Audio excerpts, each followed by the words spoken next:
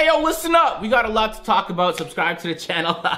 Do all that good stuff. At the core of all of 2K's problems is content. New content. We want to keep the game fresh throughout the year, but 2K is getting in the way of that because of profits. You heard it here first. They like money a lot. They like it a lot. I'm getting really tired of games that release every single year. I don't with that. Games like Assassin's Creed and Call of Duty have different developers. So what I'm saying is while NBA 2K has one dev team and they all have 1 year to come out with every NBA 2K game, Call of Duty has 3 dev teams. And each dev team has 3 years to come out with their Call of Duty game. So 1 year is not a lot of time. And it's not even really a year because you have to give them time to tidy things up, work out the kinks and bugs. There's game testers, then get the feedback from them, make the improvements. That doesn't even include polishing and porting the games to consoles, right? So really they have like 8-9 months to develop the game before they have to polish things up and move on to the next 2K. So the second NBA 2K18 launches, a huge majority of the dev team moves on to NBA 2K19. They don't have much time, they have to get on the shit. Meanwhile, NBA 2K18 launched and there's players being deleted, nobody knows why. If you're on the East Coast and your buddy's on the West Coast, you can't play with each other on Team Pro-Am.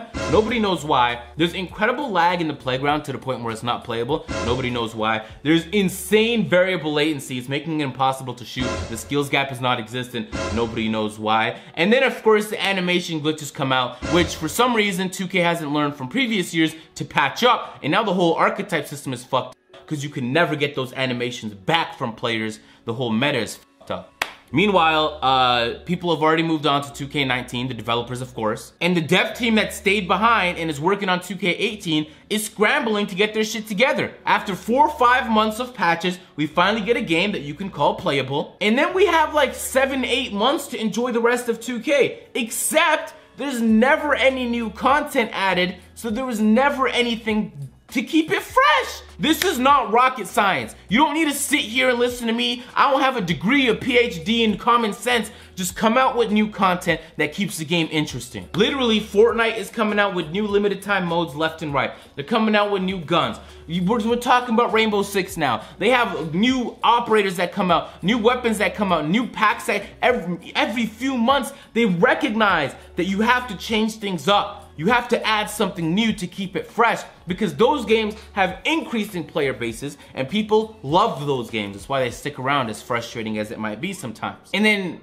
let's think about us over here at 2K. The game launched, NBA 2K18, and if you're playing Playground, Pro-Am, or My Career, at no point throughout the year were some of the massive issues with the game even approached. They weren't even approached, let alone fixed. And on top of that, they made no new content. So we're talking about simple shit, like just nerf the blow-bys and snatchbacks. We're talking about simple shit right now. I'm talking about why we gotta watch these unskippable cutscenes. It's simple stuff that really impacts the playability of the game. But why would you make a game fun to play? Why would you keep it fresh if you can't make money off it? Literally, 2K does not make a decision unless they could profit off it. Even if long term it makes sense to make that decision, in the short term, they're so focused about increasing their earnings for this quarter that they can't see straight. So let me help you see straight, 2K. Fortnite is not the only reason why your game underperformed the last quarter. This is the first 2K in a while you could easily say they made zero effort in adding new content. And this is part of the reason why I hate yearly games,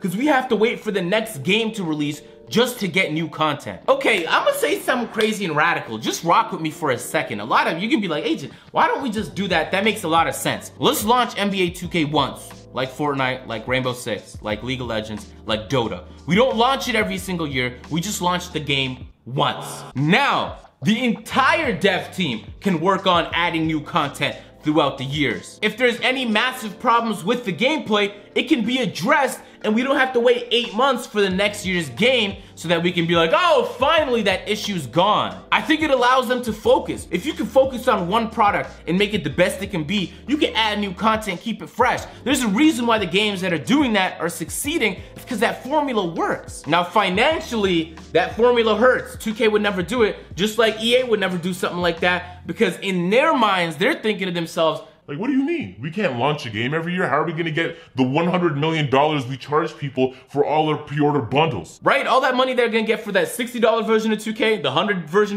they got $150, they got a $1 million version of 2K they're going to sell you, and they're not going to make that money. So like the chances of something like this happening is almost non-existent, which is crazy, right? Isn't there enough proof in the industry already? Companies like Ubisoft did like a 360 in this bitch. Ubisoft used to do the same thing with Assassin's Creed. They used to do the same thing with a lot of their franchises, and people hated them for it. What did Ubisoft do? Ubisoft dropped the game. They called it The Division, right? And they're recently coming out with The Division 2 like a few years after. They dropped the game. They called it Rainbow Six. They dropped the game. They called it For Honor. And instead of worrying about dropping a game every single year like that, they just worry about dropping new content. And that keeps the games fresh and alive. Literally just last week, you could have got For Honor for free on the PC. And so Ubisoft has an entirely different frame of mind than 2K. Ubisoft is thinking, we can increase our player base by dropping the game for free for a week.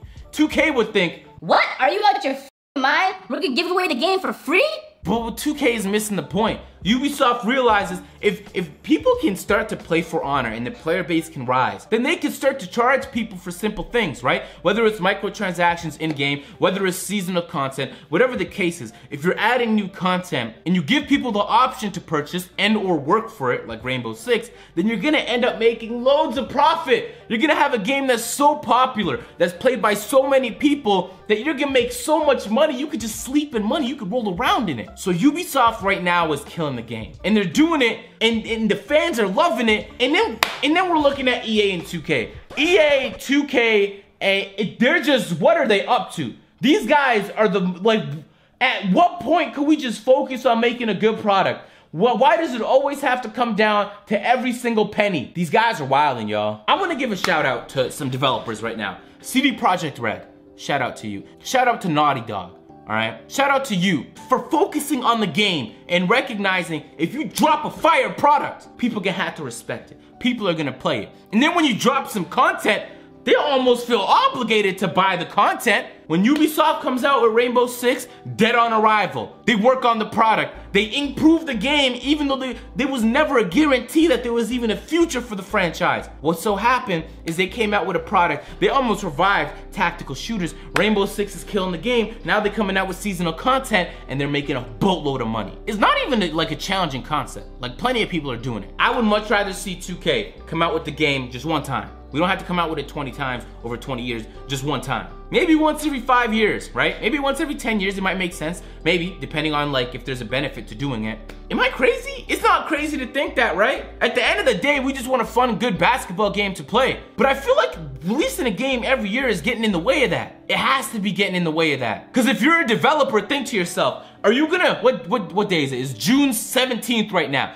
Are you gonna drop new parks June 17th? Are you gonna drop a private pro-am June 17th? How are you gonna promote your next game? So they start saving features, they start saving new things for the new game so they could be like, look, it's new, it's brand new, give us more money. They're saving stuff for next year. Like the only reason, the only possible explanation I could think of why Private Pro-Am wasn't in the game as of 2 years ago, last year, or even this year, is because they've been saving it. They're saving things so that one day they could be like, look at this new thing you've always wanted, now buy the game. If you drop a game just one time, and your whole focus is on making the game stable, optimizing the game so it runs well, good performance, making the game fun, right? Keeping it new and fresh, then you won't ever have to worry about saving anything. When Fortnite comes out with a new gun, they're not waiting for Fortnite 2 to add a new gun or a new mode, a new skin. They just drop it because the product is right there in front of you. It's free to play, you can play it if you want, and for those of you who enjoy it enough,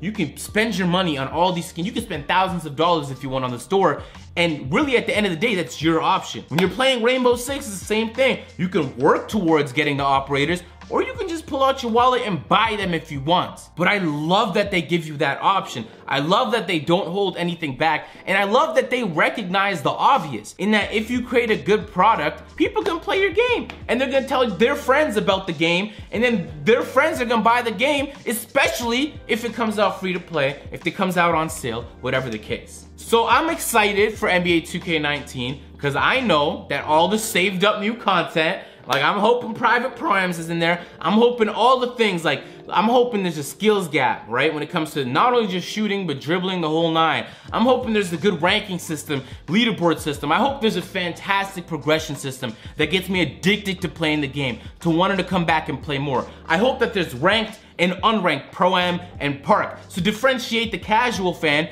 from the competitive guy, so we can both get each of what we want. I'm hoping that they come out with a My Career that's intriguing. I actually like 2K18's My Career, aside from the fact that it had unskippable cutscenes. I hope that they come out with fire.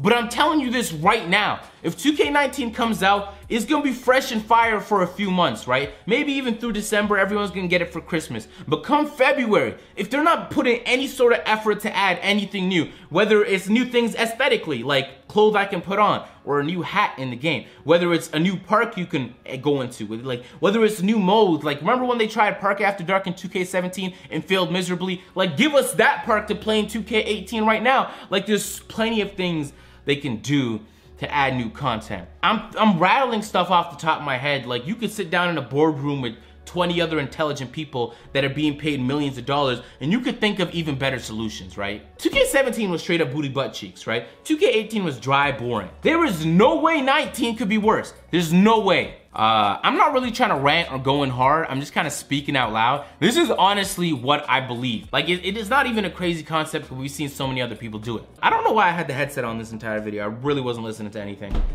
Wow, feels weird to hear my own voice. Yo, if you guys enjoyed the video, drop a like, subscribe to the channel, put on post notifications in the comments. Let me know where you stand. All right, I'm gonna catch you guys in the next video. If you guys missed one of these two, go ahead, click them. Subscribe to the channel, drop on them post notifications. I'm gonna catch you guys in the next one. I'm out. Peace.